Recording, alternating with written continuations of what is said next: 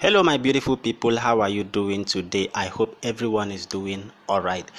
We are still on the 29th day in the month of April 2020. This is news across Nigeria, but this particular story is not from Nigeria, but I believe the Nigerian leaders, not only Nigerian leaders but the African leaders, are beginning to receive sense. Let me put it that way. Have you ever asked yourself one question? Why is the Asian countries, especially the Chinese, treating Africans the way they are treating us? The secret is simple. Now, this story is from Tanzania, where the Tanzanian president reject $10 billion loan from China. The reason will shock you. But before I continue this gist, don't forget to subscribe and also turn on the bell notification so you get instant updates whenever I have gist like this to share with you guys. Alright, so let me quickly give you the gist.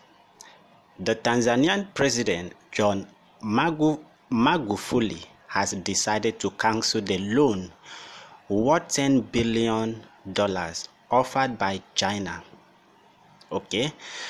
saying that only a drunkard will accept the terms of agreement in that loan. One thing we don't understand as the masses, we may not be at the top, we may not be in government, but there are things we should understand within ourselves.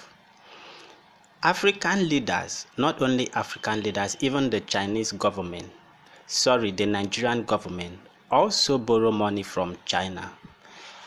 We all hear about the loan, but we never thought about asking the terms and conditions of that loan. So now the reason why this guy treats us the way they are treating us is some kind of, should I say, a plot to recolonize Africa.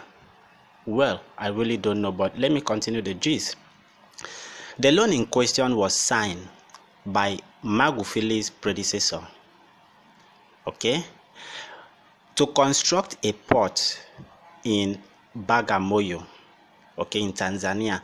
Then, according to some local reports, Jakaya had signed the loan. That is the former president has signed the loan agreement with Chinese investors to build the port on condition that they would get 30 years to guarantee on the loan and 99 years uninterrupted lease. Now, why do you think a country will decide to borrow or lend money to another country? Do you think they love them so much? No, they don't. It's because of the terms and conditions they are releasing the money is what they are interested in, especially the Chinese. So the Tanzanian president labeled the agreement as killer Chinese loan. Why did he label it as a killer Chinese loan? Many African organizations and citizens had demanded the former president to reject the offer. They had wanted the president to bear consequences because of the deal, but their concerns were ignored and the deal was signed. Though after coming to power, Magufuli had initiated a renegotiation process by pressing the investors to bring down the lease period to 33 years from 99 years. So the loan was rejected by the government after the investors, that is China, did not meet the deadline given by Magufuli's government. So China on overall occasions has been accused of luring poor African countries by providing debt for important infrastructure projects and then controlling them after they fail to repay the debt in a given time. Now let me repeat that for you. China on several occasions has been accused of luring poor African countries by providing debt for important infrastructure projects and controlling them after they fail to repay the debt in a given time. So I believe the African leaders, they are beginning to wake up. Yesterday, during a plenary, the House of Rep ordered for a probe of illegal Chinese citizens living in Nigeria. Another issue what I understand is the way we worship these people as small gods make them see us as animals.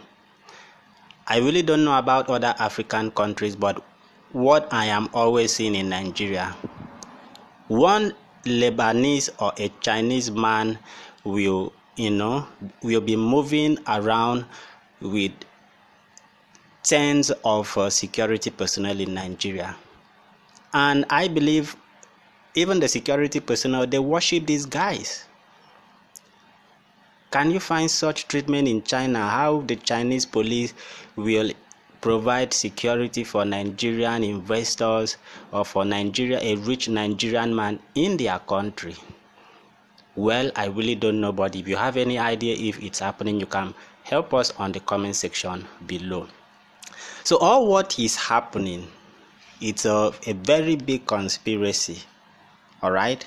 And I believe African leaders, we are beginning to uncover some truth behind why Chinese is treating Africans the way they are in their country. So African leaders is waking up. They are waking up.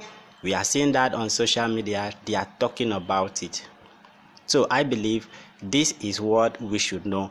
If you have anything to contribute, put it down in the comment section below. All right, so a Tanzanian government president have rejected the 10 billion of a loan offered by China, saying that it is a Chinese dead loan. Okay, because they want to lure Africans, lure the poor African countries to accept their loan and the terms of agreement. Nobody will give you loan even in the bank. If you walk up to the bank to get a loan, the bank will also ask you for a collateral. If you walk up to your friend, colleagues, or lenders, local lenders, they will ask for a property. And the property, you need to write an agreement. If you fail to pay the loan and the interest within some speculated time, your property will be sold out.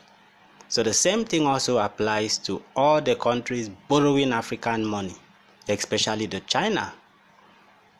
You agree to the terms and conditions of the loan. We, the masses, only realize that the government is borrowing from China. Have we ever asked the terms and agreement of the loan, which we, the masses, will be the one to pay? Our children will be the one to pay for the terms and condition of the loan. If not, our generation will be the ones paying for the terms and agreement of the loan. All right, so I quickly wanted to share the story of a Tanzanian president with you guys, that African leaders is waking up, and coronavirus is making some people to open their eyes.